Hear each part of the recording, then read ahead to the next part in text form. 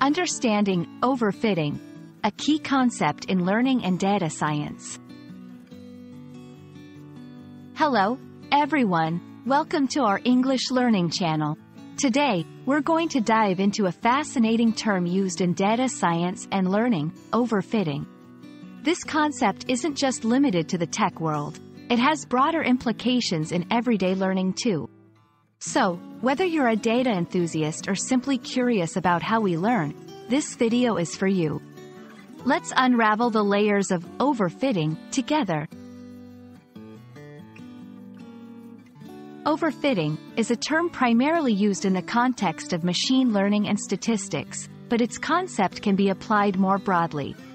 Imagine you're studying English and you focus only on memorizing phrases and sentences from one specific book.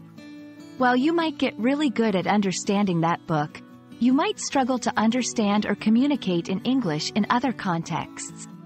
This is the essence of overfitting, learning so much from a specific set of data or situation that it doesn't generalize well to new situations.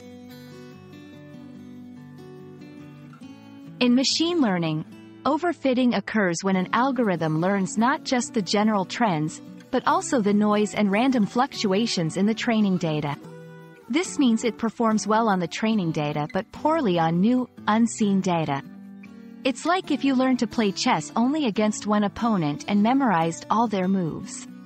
You might win against that person, but you'll likely struggle against other players with different strategies.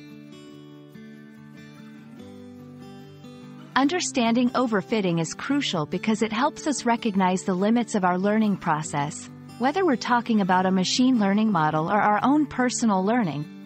It reminds us of the importance of diverse experiences and learning from a variety of sources. This ensures that our knowledge and skills are adaptable and applicable in different situations. To avoid overfitting, it's important to expose yourself or the model to a wide range of examples and scenarios. For learners of English, this means engaging with different types of texts, listening to various accents, and practicing speaking with different people.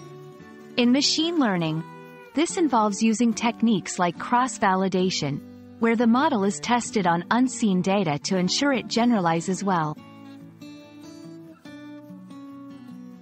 I hope this video has shed light on the concept of overfitting and why it's a key consideration in both machine learning and personal learning. Remember, diversity in learning is just as important as depth. Keep exploring, keep learning, and don't forget to apply your knowledge in varied situations. Thank you for watching, and see you in our next video.